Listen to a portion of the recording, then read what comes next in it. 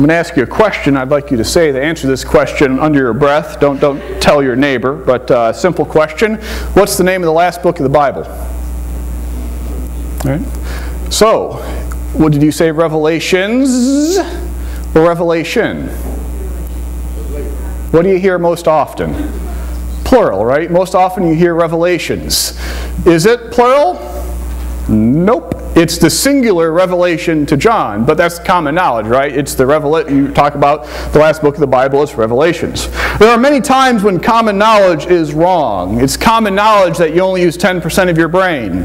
Nope, that's not actually the case. It's common knowledge that the fruit that was given to Eve in the Garden of Eden was an apple. Nope, all the Bible says is fruit.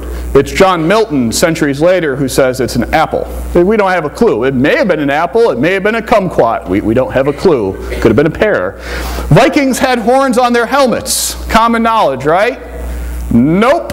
Vikings did not have horns on their helmets. If you were in a battle and you wanted to have something to give your enemy to grab onto and yank your head down, that's a bad tactical decision.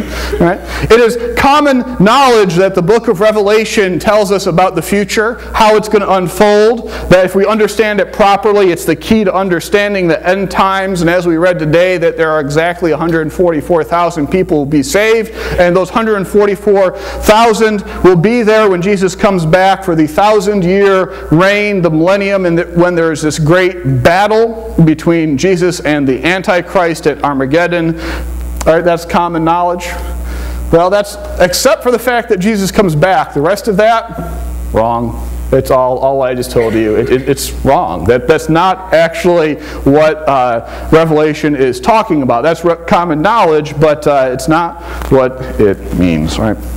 Sometimes getting to why common knowledge is wrong is easy. If you want to know why we see Vikings with horns on their helmets, it's because Richard Wagner wanted illustrations for his opera, The Ring Cycle, and it was he had Vikings in it. And how do you make a Viking look really tough? You put horns on their helmets. So horns on the helmets for Vikings comes from Richard Wagner. That's easy to figure out, or comparatively easy. The story of why Revelation has become so misread over the centuries, that takes a few more minutes to tell that story. But that's a story I'd like to tell you today. First part of the story, I want you to imagine we're going to start with a newspaper. Imagine going down to the store and getting yourself a copy of the local paper, or maybe the Kansas City Star. Get yourself a paper and think about what you do when you read the paper. You read the front page and it tells you what? Facts. And then you see the opinions, and there's the letters to the editor, and then there is advertising, and then there's the political cartoons. And if you read one like it's something else, if you read the opinion page like it was the front page, that'd be a problem, right? You have to read each genre knowing something about why it's written and how it's written to make sense of it. And I want you to imagine that 200 years down the road, your great-great-great-great-grandchild is sitting there and reading the paper. It's probably not actually on paper at that point, but reading the paper nonetheless.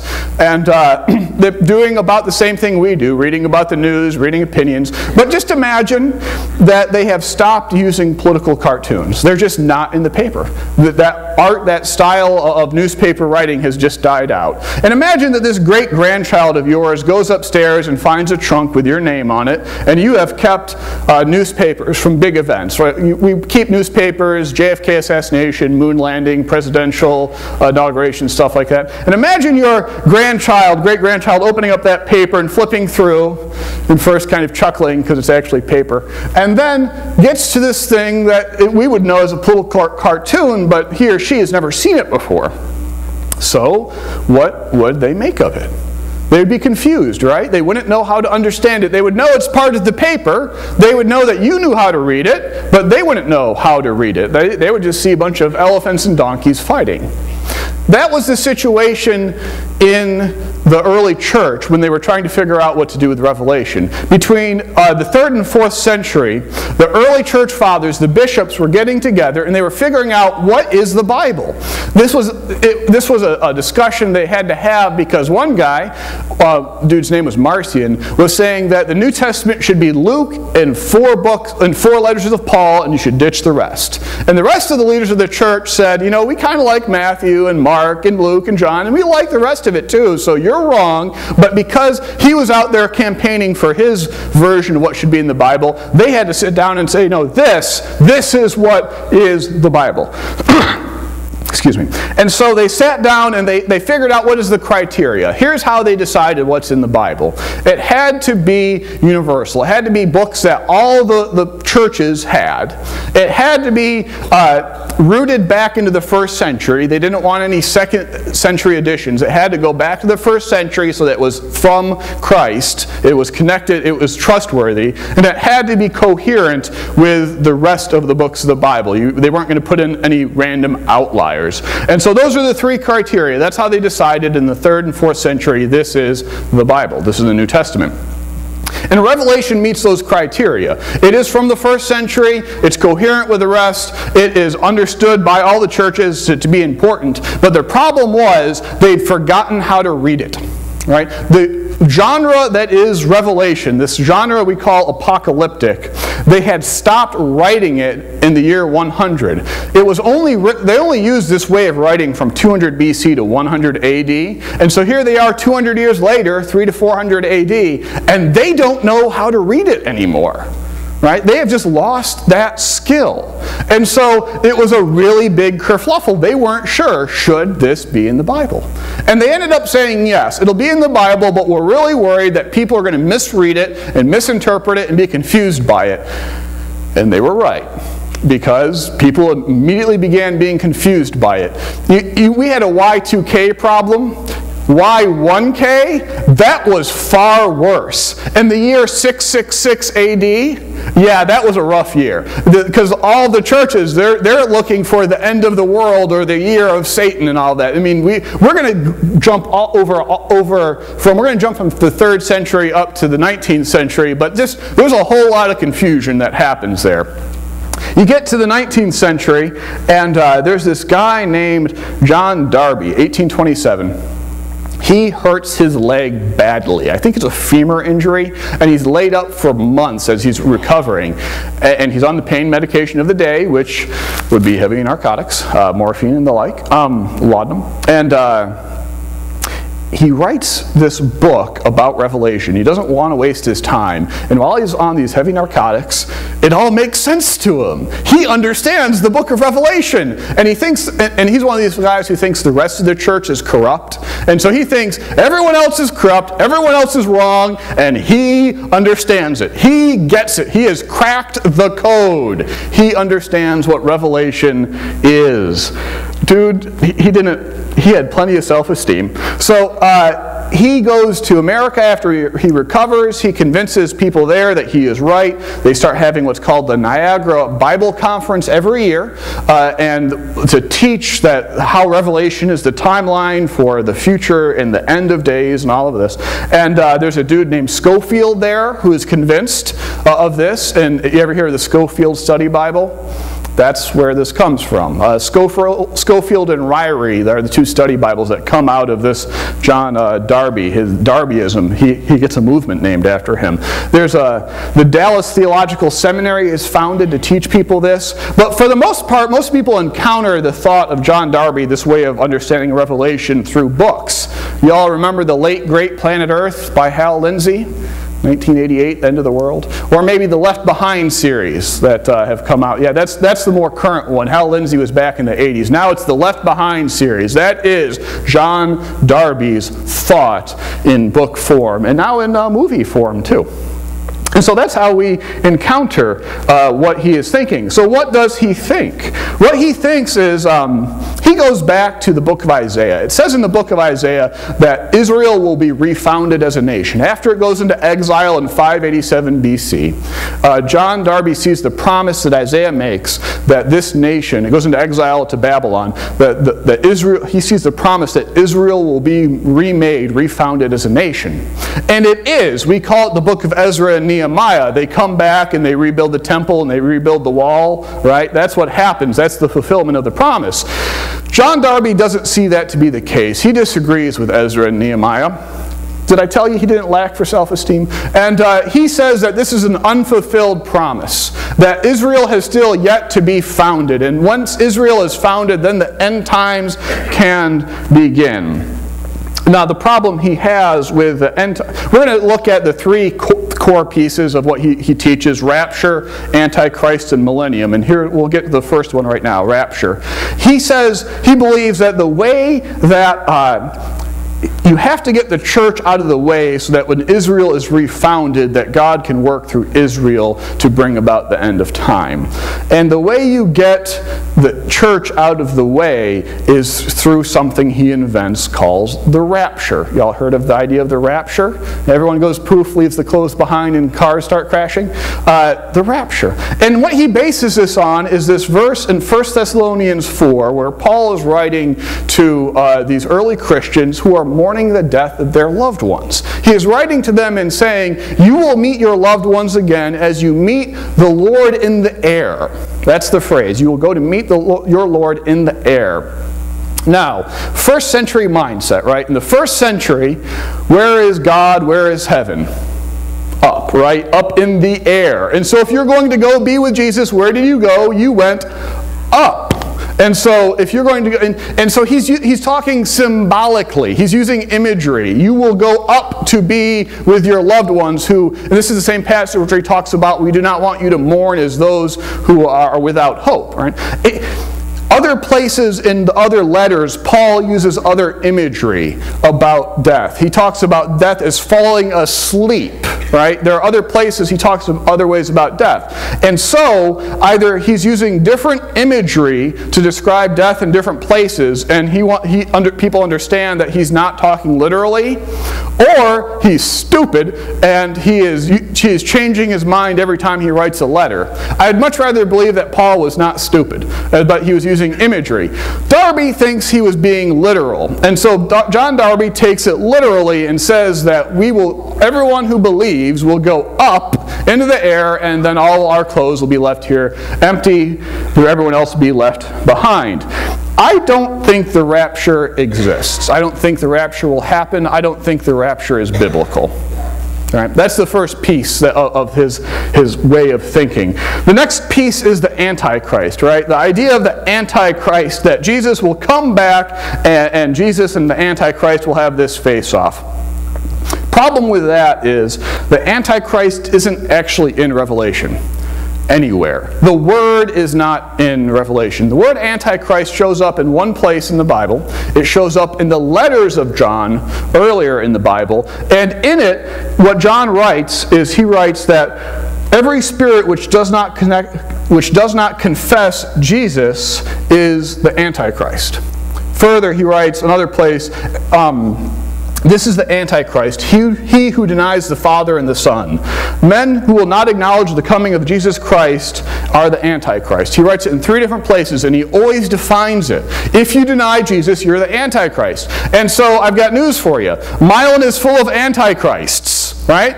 Anyone who doesn't follow Jesus is Antichrists. He actually uses the plural here. So there is not one Antichrist. Everyone who denies Jesus is an Antichrist because they are against Christ. Now, there are beasts in Revelation. There are multiple beasts in Revelation.